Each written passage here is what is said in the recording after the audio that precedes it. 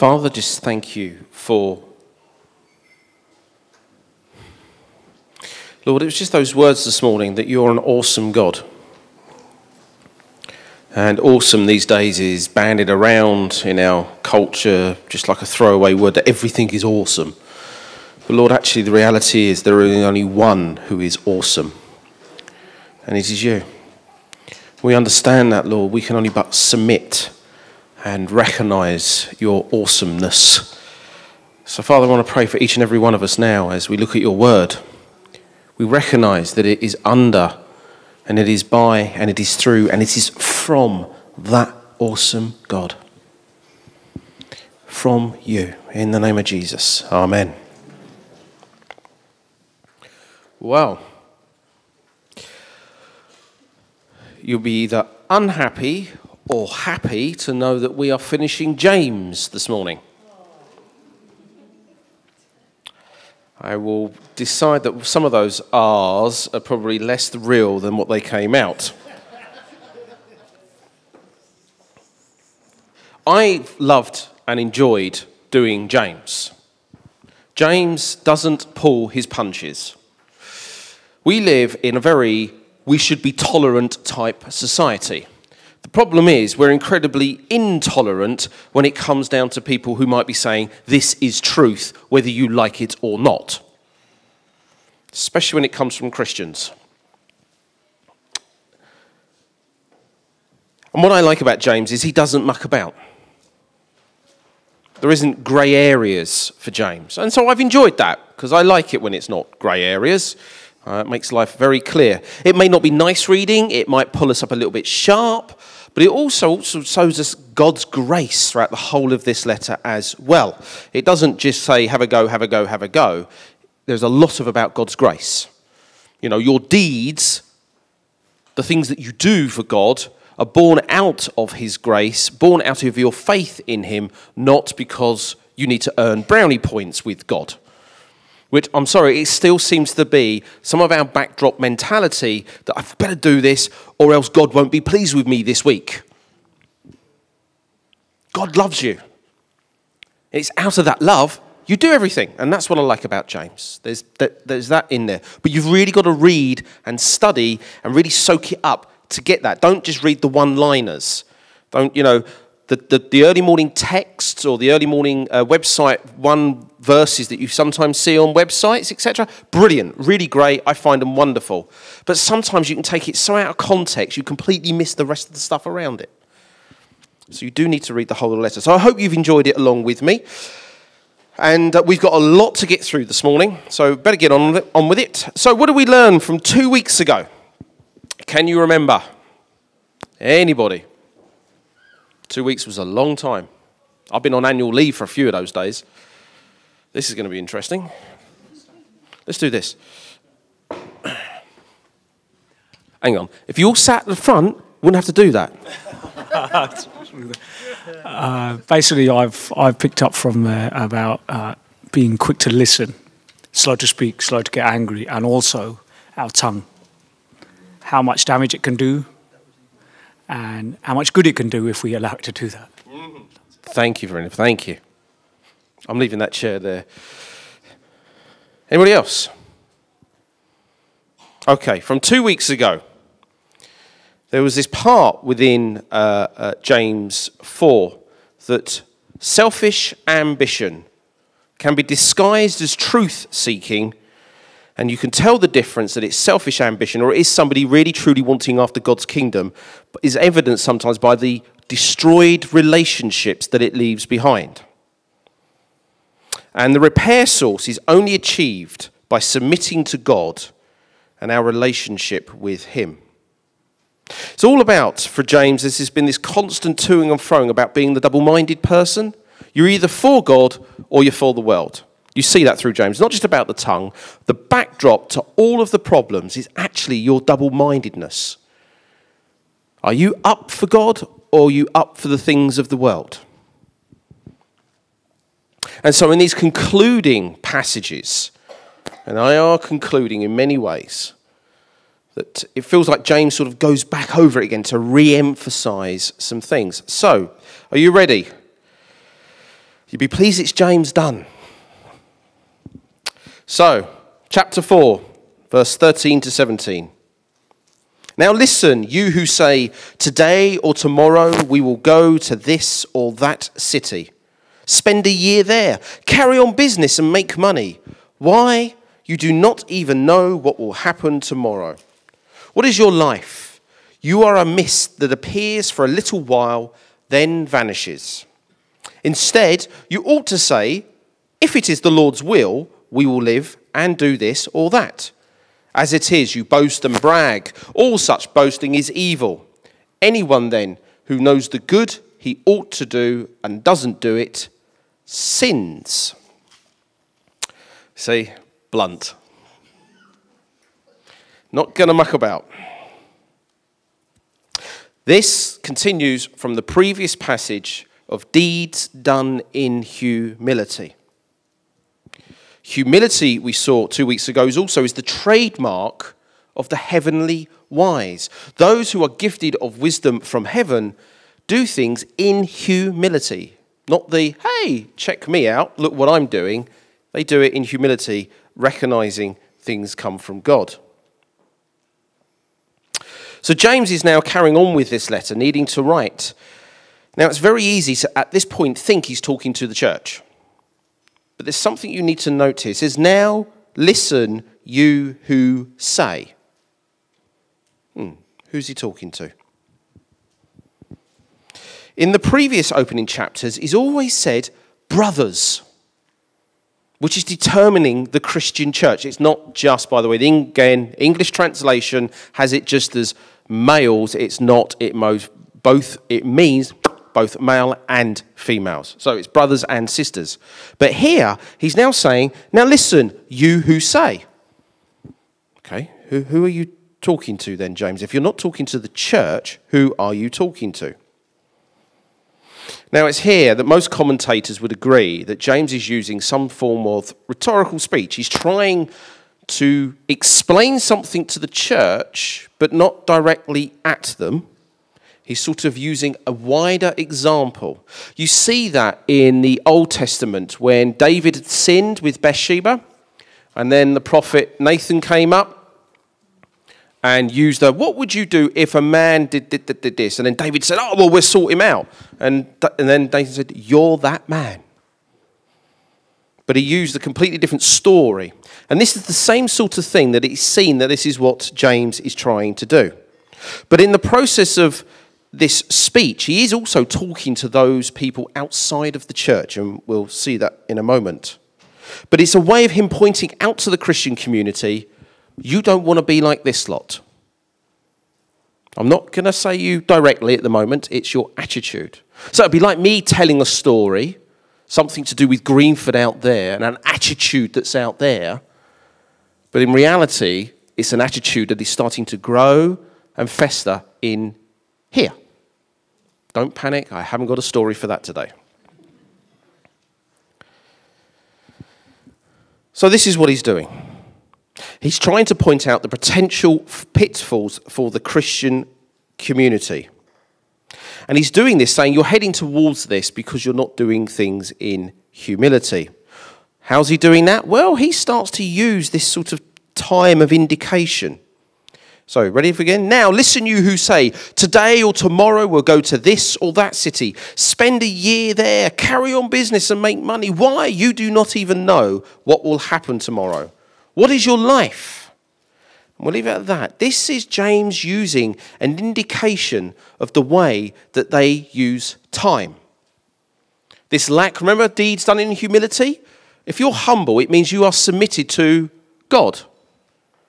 But if your attitude is one of these that, guess what we're going to do tomorrow? Let's go off into the city, make £1 million, no problem.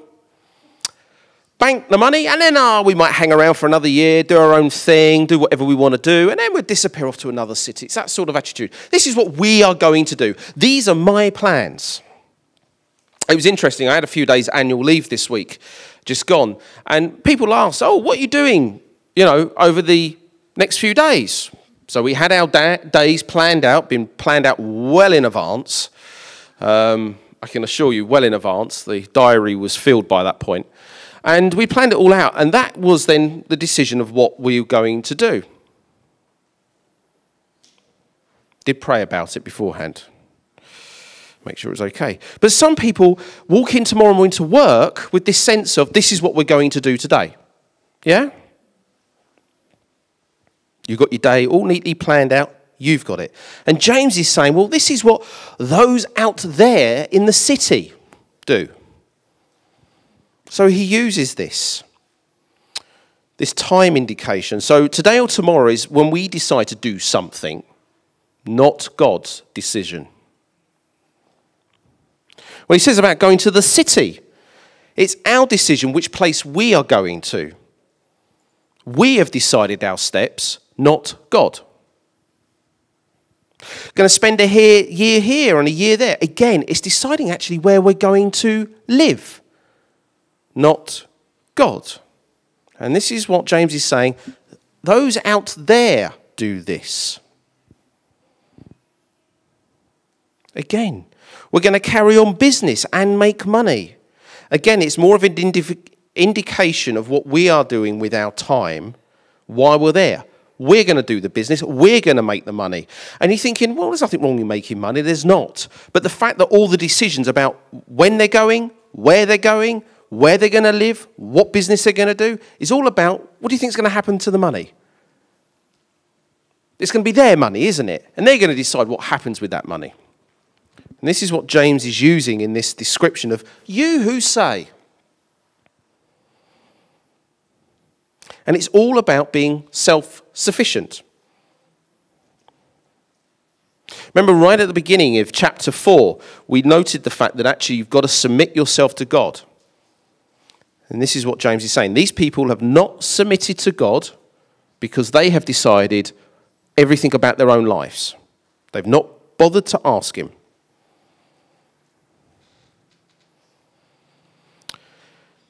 And it's a poison that's in our society, is it not? Stulac states, it is alarmingly commonplace, even among Christians, to be overextended in commitments, to be stressed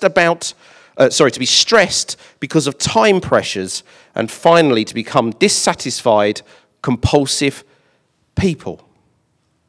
We all went, oh yeah, that's out there. But what did I say to you about James wrote this?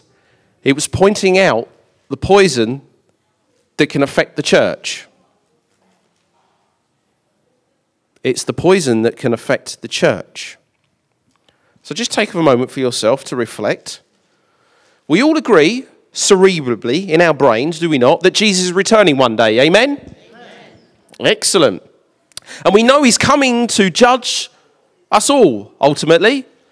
But he's coming in glory, he's coming in power, and those that follow him, we know where we're going, amen? Amen. That was a bit less. We know where we're going, amen? Amen? Excellent, that's good. Maybe we need a bit more teaching about where we're going and what we're going to become. But we don't know the hour or the day, do we? Even Jesus himself said, I don't know the hour or the day, only the Father knows.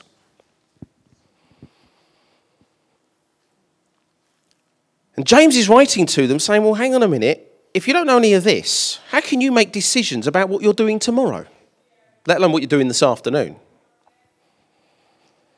We all assume the sun's coming up tomorrow, don't we? It might be a bit chillier now.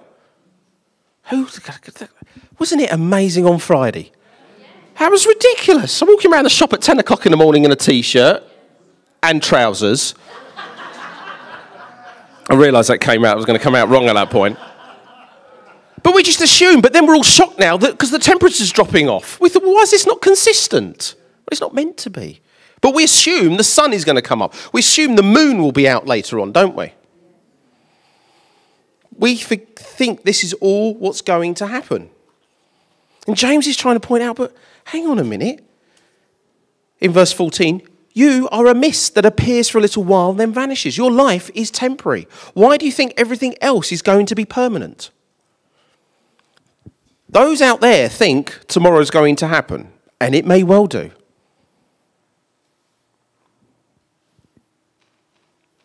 You are but a mist. Poof! That is your life. Hear me very carefully. Your life is literally poof.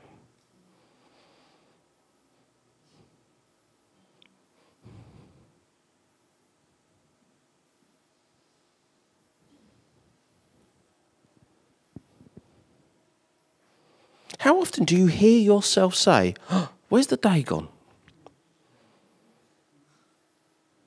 I can't believe it's November already.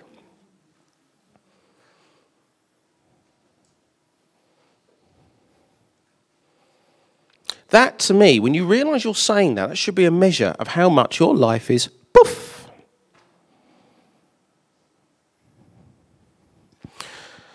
So why do we live our lives as though tomorrow will be there already? Now, this is where I'm not very good. This is something I'm interjecting from being away. We decided to nip up to London on Thursday. It was pre-planned in advance, and we ended up going to London Museum of London. And while we was in the, and it's, you know what museums are like, or any place, they, once you finish the tour, you sort of end up in the shop.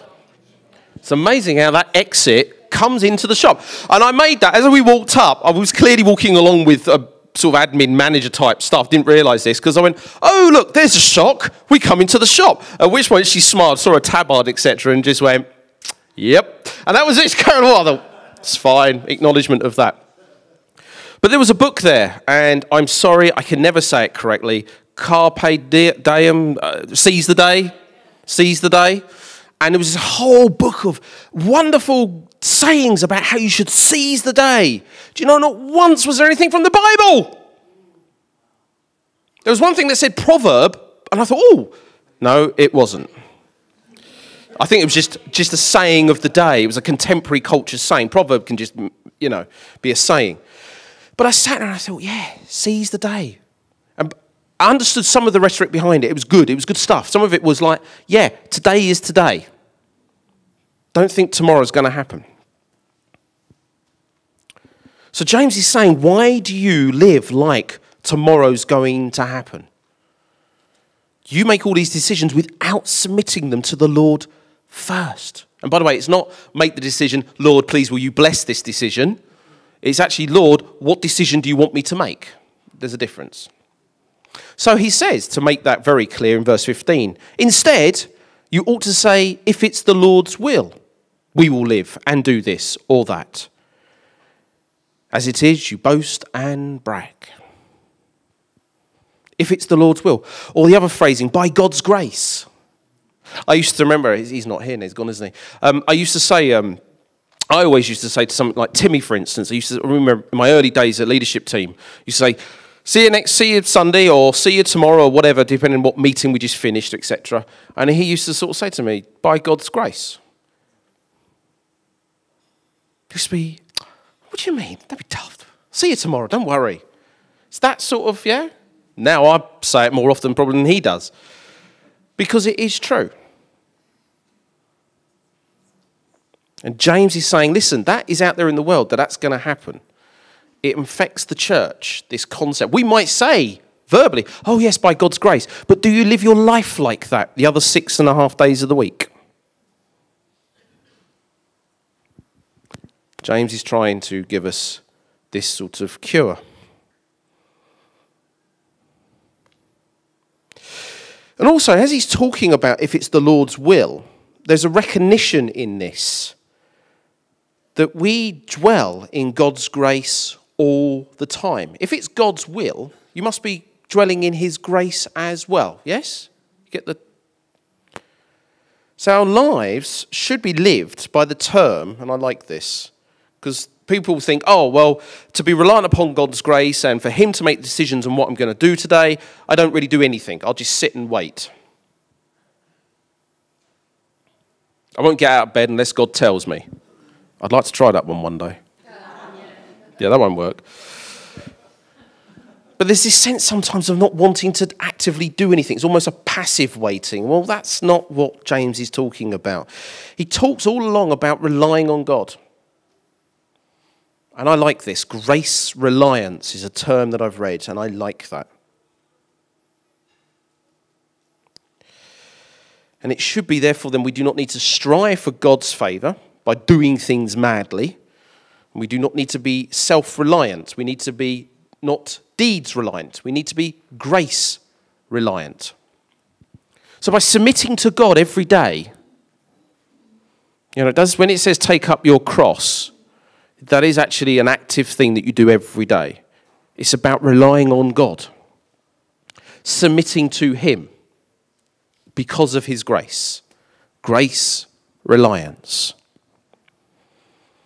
God, this is your time. This is your day. This is your job. This is your home. This is your voluntary work I'm doing. This is, and keep going. This is your college. God, what do I do here today? Now, doesn't stop you planning way ahead, things like pensions or whatever, saving. God wants us to be good stewards of what he gives us, but you ask him.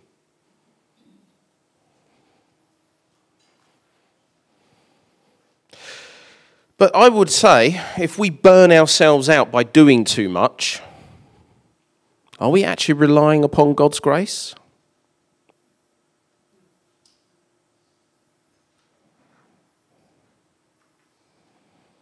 If you burn yourself out doing too much, are you actually submitting the time to God? I.e., God, what do you want me to do? Or do you think you need to pick up and do everything for everyone else? It's God's time, not yours.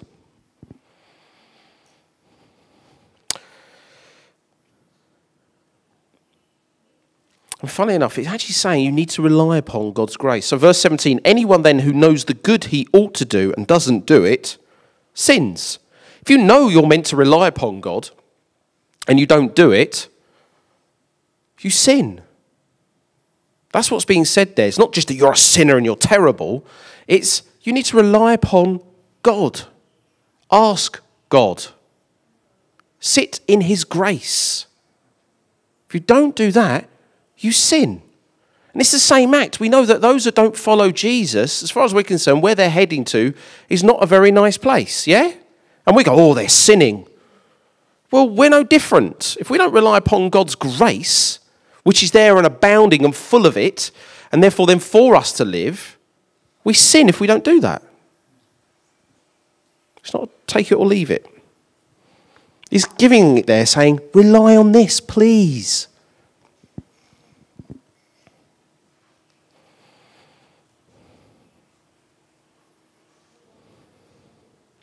It's not your money, it's not your time, it's mine.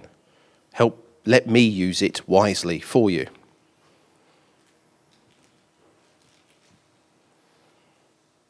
Let's read chapter 5, verses 1 to 6. Now listen, you rich people. Weep and wail because of the misery that is coming upon you. Your wealth has rotted, and moths have eaten your clothes. Your gold and silver are corroded. Their corrosion will testify against you and eat your flesh like fire. You have hoarded wealth in the last days. Look, the wages you failed to pay the workmen who mowed your fields are crying out against you.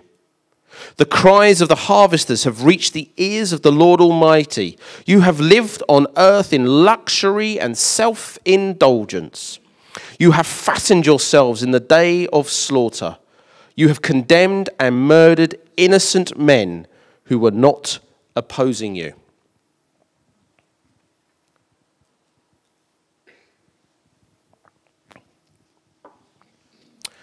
The English doesn't rendition this now listen very well because it really is a real negative. It's a make sure you are listening with your ears.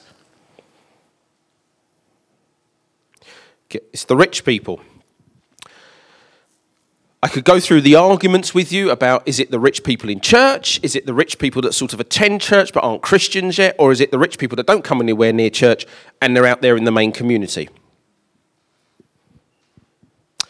Well, the scholarly argument has come to the conclusion that James is actually doing a prophetic condemnation of the oppressing rich people in the cities. Remember, this letter is written to the Christians who have been dispersed out, who are not very wealthy anymore, and actually being quite oppressed and persecuted for their faith. So this is a throw out there that sort of James is trying to say to the rich in that city, this is what you're like. The people in this church, congregation, have earned their wages and you are not paying them. So it's for the church to see that God recognizes that. God's saying, I'm not silent to your pleas, church. I know what's going on. But actually, it's also a prophetic condemnation of the rich people for them to hear it.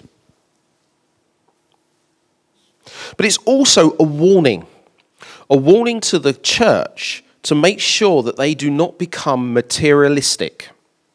It's very easy to get caught up in what you see and you perceive to be great wealth that others have. And for us, maybe as churches, persecution in other countries happens, real persecution in other countries happens, not here. But to see that sort of sense of poverty and to be trying to grasp the wealth that's out there can be a real pull. You might gain a little bit and you think, oh, I'm okay. And then you sort of lose it and you become downcast by this. You think, well, where is God in all of this? And here, James is trying to have a go at the rich people, but also saying to the church, be careful. Do not be consumed by materialism. Do not be consumed by the progress of wanting wealth.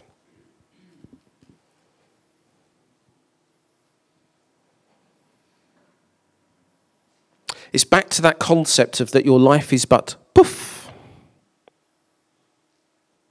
Everything is temporary. And you can see that by your silver and gold have corroded. Their corrosion will testify against you. He's using the same imagery almost as, food. If you store food in the harvest vats type thing, it rots after a while, doesn't it? Anybody have their food go beyond their sell-by date and you've forgotten about that long-lost packet that's been sitting in the bottom of the fridge or been sitting in the bottom of your pantry or something, yeah? And you pulled it out and well, what can I say? That definitely doesn't look edible right now today. It's sort of rotted, yeah? It's the same thing. I mean, gold and silver doesn't exactly rot and corrode particularly. But here he's saying it will do because you've hoarded it. You've got so much you forgot about it. You've not even touched it or know anything about it. But it's temporary. It's poof. So church, be careful. Don't go crying after wealth. Don't be like the rich people out there. You can't serve both God and money. We know that, don't we? But again, it comes back to our attitude about what I'm going to do tomorrow.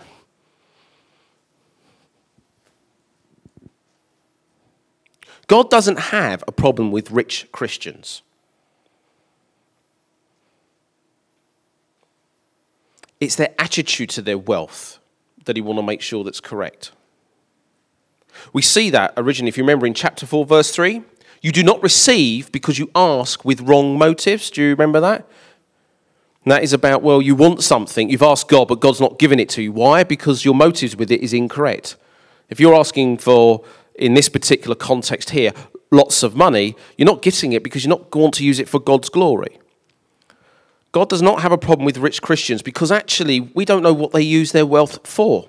And actually the reason you don't hear about it is because they do their deeds in humility. You don't see it. That's the point. Oh, they might have a nice house and a nice car, but that might be just a very small portion of actually their overall wealth. And you don't know what they do with the rest of their money. Our attitude might be, I make this money, but it's all for God's kingdom. And it goes out the other way. You can't judge by appearances. But James here is really making sure that the church doesn't get trapped by materialism, by wealth. It's very, very easy. Isn't it? Come on, isn't it? Very easy. All of us can fall into that trap.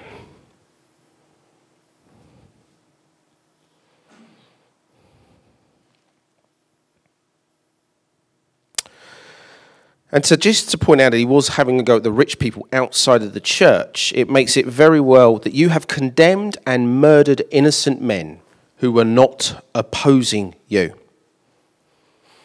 Here, the innocent men that were not opposing you is meaning the Christian community. So it is this prophetic condemnation of the rich. They've not paid their wages. They've not done anything at all right. And they probably will justify, well, it's those weird Christian way people. But James is saying that's just wrong. And we know that it's directed at them because he now carries on talking to the church. Verses 7 to 11, he says, "Be patient then, brothers," back to that address of brothers, "until the Lord's coming. See how the farmer waits for the land to yield its valuable crop, and how patient he is for the autumn and spring rains. You too be patient and stand firm, because the Lord's coming is near.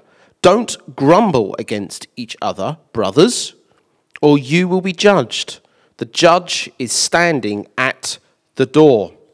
Brothers, as an example of patience in the face of suffering, take the prophets who spoke in the time of the Lord. As you know, we consider blessed those who have persevered. You have heard of Job's perseverance and have seen what the Lord finally brought about. The Lord is full of compassion and mercy."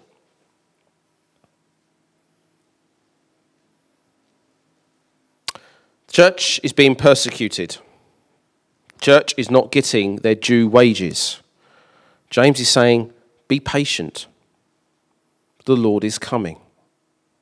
Now, this was written around about late 40 AD. And we have to be very cautious when we read words like that, because we think, well, that's 2,000 years on and the Lord still hasn't come. What does he mean by that? It was seen in lots of the early letters that the early church misunderstood Jesus. Won't be anything new there then. And guess what? 2,000 years on, there ain't nothing new now. Sometimes we misunderstand our Lord. And they were under some understanding that it was a strong possibility. He literally meant when he talks about coming in their lifetime, a generation will not pass away until you see the day of the Lord. They sort of saw that as like in their lifetime when you're coming. They misunderstood what it meant by the Lord is coming soon. So that could be some of that in there as well. But they slowly realised that that was incorrect. You see that in the later letters and that band around. And to be honest with you, our Lord could be coming soon for each of us at any moment.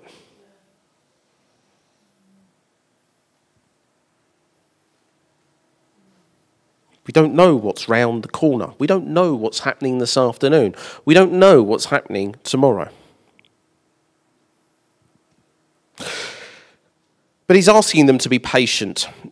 Do not be like the rich. Do not crave or covet their wealth. It is be patient. Now, but the problem is this patience sometimes, wait for the Lord to come. Again, I said it's about this passive patience. Just sit there and do nothing. Don't do anything else until you get what you deserve, your just reward, your wages. But it's not. This description of this farmer who waits for the autumn and spring rains, he's patient for them. What does a farmer do? Does he just wait for the spring rain to arrive up? Or does he previously ploughed the field, sowed the seed to get the food, hasn't he? He's worked the ground to make sure that it's ready and prepared for when the spring rain comes to make it grow. James is using that description for us. So don't sit back and just wait for the Lord to turn up on the day, i.e., you might be praying, Lord, please bring your awesome power. I wait for you to bring that other person to Christ, and I'll do nothing other than pray. But you've got to prepare the ground. You've got to sometimes open up the conversation. It's that. I can't really talk to you about ploughing fields because we don't do that here in urban Greenford, do we? Cutting down trees is about as close as we get, probably. But that sort of sense of maybe you might mow your lawn. But for us, it's that sense of you've got to keep preparing the ground. You hopefully and patiently wait for the Lord to send the rain, i.e. his Spirit to then convict the person, that person might eventually then turn to Christ. But you don't sit back. You carry on preparing the ground, developing the relationship. Developing the relationship can take a long ploughing of field, can it not? And this is why he's using this. Be patient, brothers and sisters, but don't sit on your backsides waiting. But submit your time to the Lord.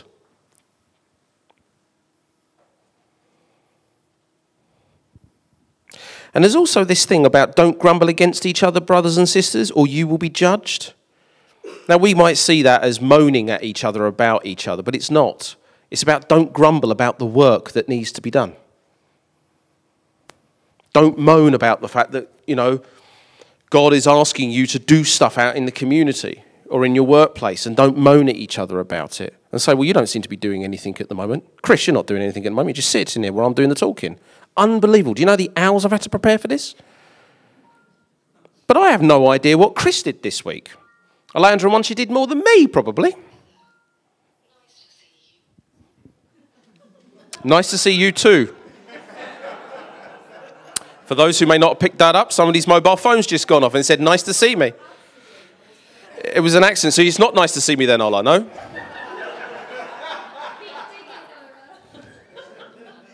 Are you ploughing that field? Because you're digging a big hole. But it's saying don't grumble, because you don't know what the other person's done the other 6 days of the week. And I'll come back to this, actually, funny enough. I recognise there are people, I can see in this congregation now, you have no idea what they have done during the week. There are people here that do things for others quietly, in humility, behind the scenes. They don't shout it back the rooftops. You don't know they're doing it. We only find out sometimes that people are doing it because, you hear something, you get a story, and you pick up as you go along. So wait patiently. Keep ploughing the field, though. It's an active patient. Wait for God to do something. God will do something, but don't not do anything. Keep going. And being suffering, and this is, don't forget, the Christian brothers are suffering. This suffering is actually a normal part of Christian life. It is part of our walk.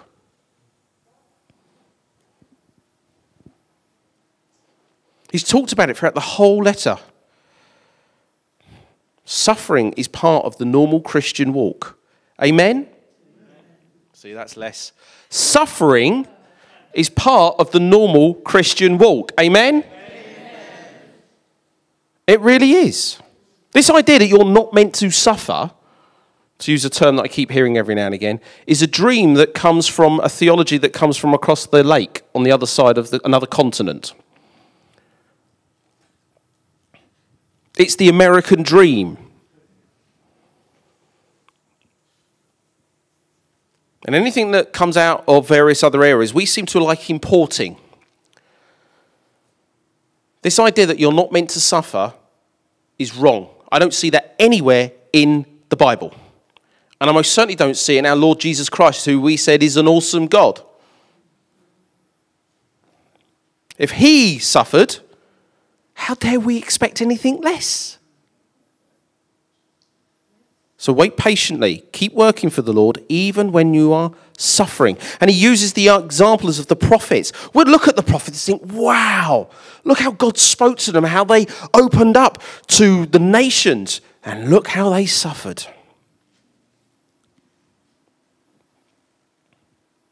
And yet we'll go, they were people of God.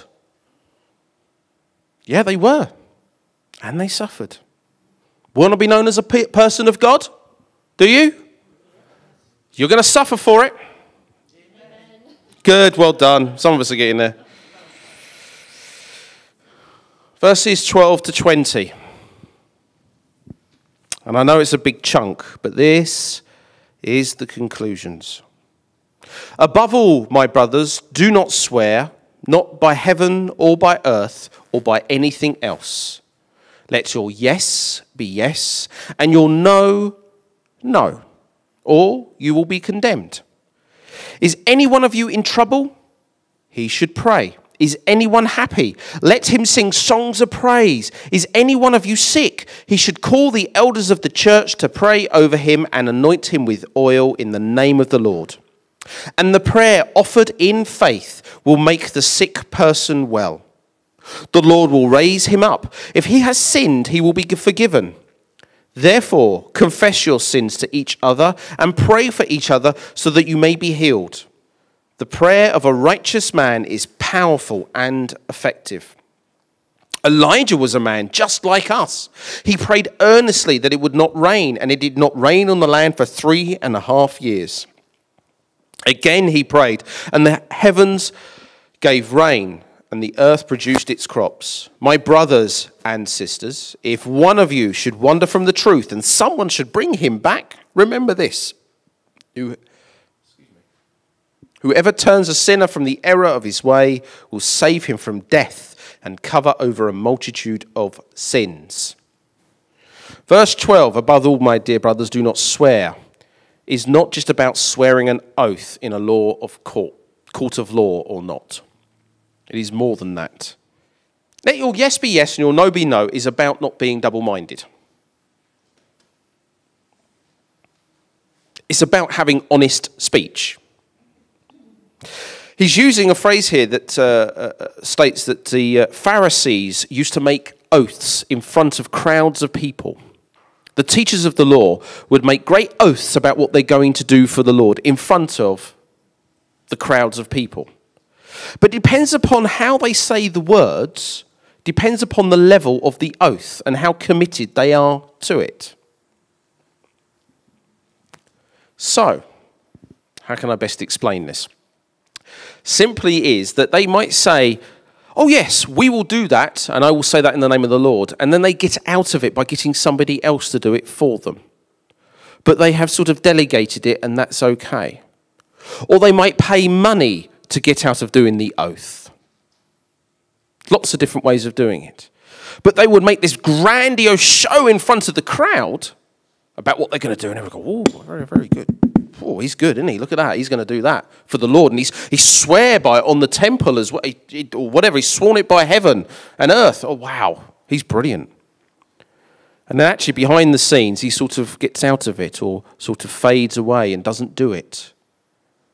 And people then forget about it. But he still looks like he's got a good rep. James is saying, don't do that. Let your yes be yes and your no be no. If you get asked to do something and you say yes, do it. That's honest speech. If you're asked to do something and you know you really can't do it, you haven't got the time or whatever else, just say no. Nothing wrong with saying no.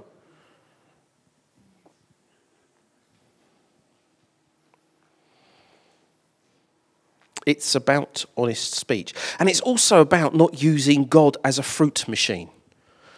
So easy to go, oh, Lord, if you do this, I will do this, this, this, and this. Yeah? That's the fruit machine mentality. If I put in this pound, I might just get what I want. I sworn an oath to God. Therefore, God will now answer my prayer the way I want it done. That's no submission.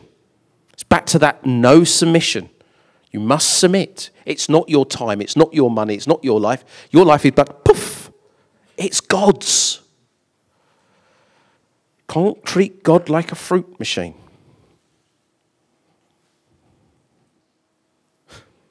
Yeah, I'll scratch your back, Lord, if you scratch mine. That's not a term we'd use, but that's what you're saying sometimes when you are saying, but Lord, if you do this, I'll do this, this, and this. It's that same term. I have heard people's stories. I heard him very recently, a testimony. I asked somebody, how did you come to know Jesus? And they said, well, I actually prayed for a sick relative. And I asked God, if you're really out there, could you heal this person? And I will follow you for the rest of my life. It will prove to me who you are. The person got healed. They've committed their life to Jesus.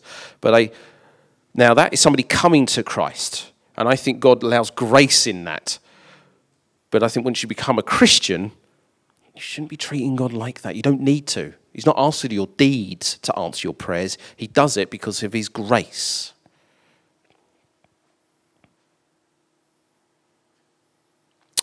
So then let's just look at these ways of praying. From verse 13 to 16. If any one of you is in trouble, he should pray. This is what Stulac states. In James's view, oaths and prayers are simply the verbal expressions of underlying stances of unbelief and faith.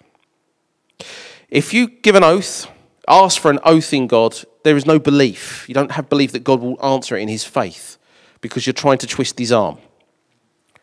By the way, if you ever try and twist God's arm, I can guarantee you'll lose every time. It's about being double-minded.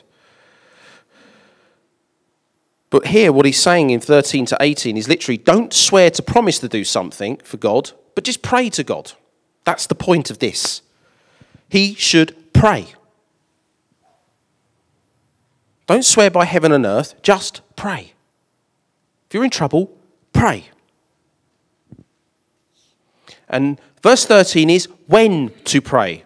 If anyone's happy, let them sing songs of praise. If anyone is sick, should call the elders. Prayer, it's about when to pray, which is in both the good times and the bad times.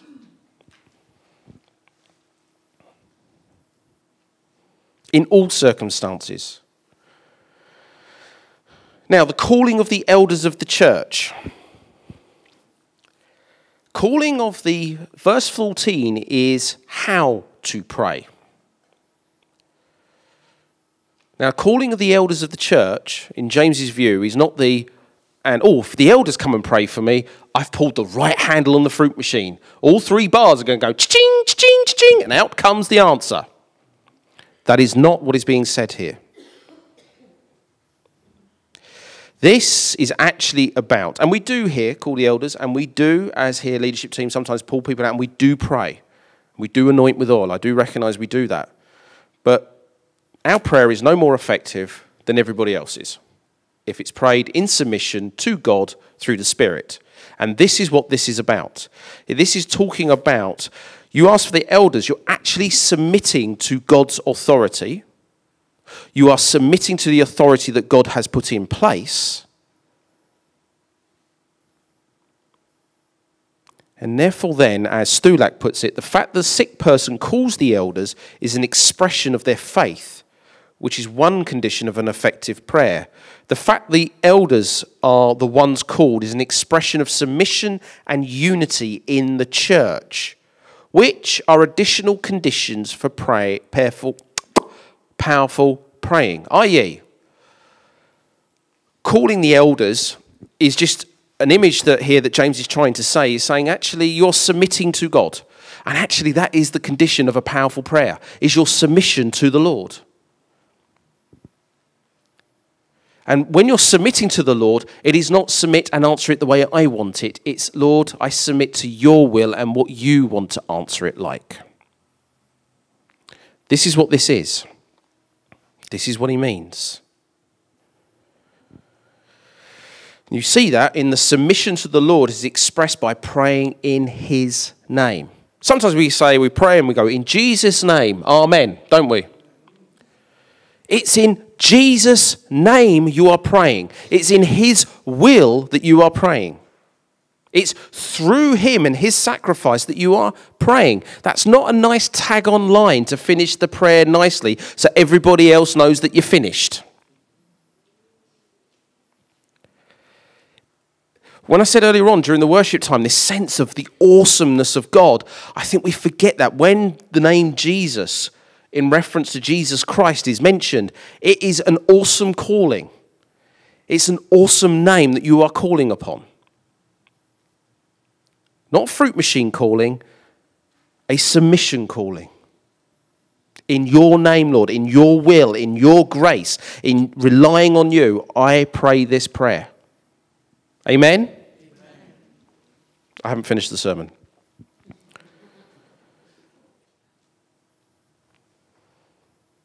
And the prayer offered in faith will make the sick person well. Here he's trying to say the faith is reliance on God. Now it's a real struggle, that verse, I'll be honest with you, because it should be, well, I've prayed hard and long, yet I'm not well. Where am I lacking in faith? And there's lots of teaching that goes around that says, well, if you've not been healed, it's because of some hidden sin, because they take up the rest of this passage about confessing your sins. Being ill does not mean you've sinned. We live in a broken, fallen world. Whether you like it or not, we do. And as much as I would love for us all to be able to pray for everybody to be healed, and everybody is, they're not. And this other misnomer that Jesus healed everybody he came across, no, he didn't. You're not reading the Gospels with enough open eyes if you think that. He healed those whom the Father called him to heal. And it's because you've not been healed does not mean you've sinned. Paul, the Apostle Paul, had a terrible eye problem all his life. And he asked God to heal it. But God said, no, my grace is sufficient. So please, let's not believe that because somebody is sick and they've not been healed because we prayed about it, is because some unconfessed sin in them. It is not about that. This confessing your sins to each other is again back to this idea of the unity of the church. The unity in submission to God. And then he uses the example of Elisha in that this was a powerful, righteous man who was just like us.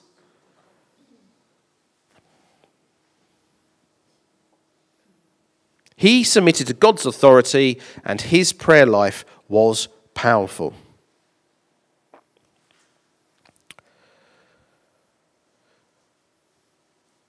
Verse 19 to 20. My brothers, if one of you should wander from the truth and someone should bring him back, remember this. Whoever turns a sinner from the error of his way will save him from death and cover over a multitude of sins. That ending is the same as the beginning. It's about being double-minded. Be solely for the Lord. If you see somebody who knew the truth and then wanders from it, and you bring them back, you've covered over a multitude of their sins, not your own sins. You've already been covered because of the grace of God. They've wandered from the truth. They've wandered away from the Lord. They are going down a path that is going to lead them to death. But if you are able to turn them around and pull them back, you've covered a multitude of their sins because they've come back under the grace of God.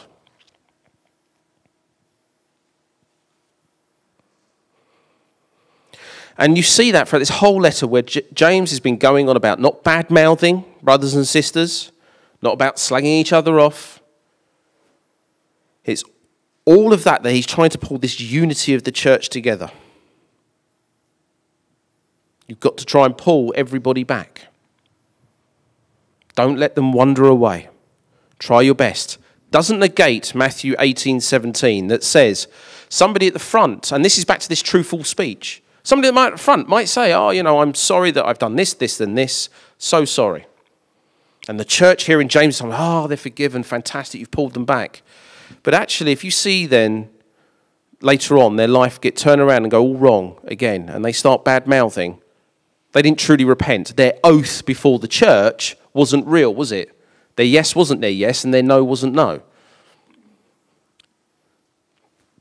James is throughout this entire passage trying to say, come back to the Lord in unity. Don't be bad-mouthing. Be patient in your suffering, but you will suffer.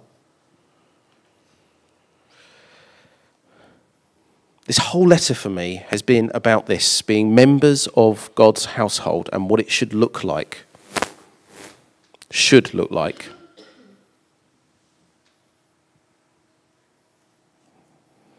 Or Stulac puts, and I will finish on this, these are the realities of life with which James concludes this letter. There is truth to be followed. There is death to be avoided. There is ministry to give to each other. James has called us to serve both God and sinners and to be a church of true unity and true focus for God. Let's pray.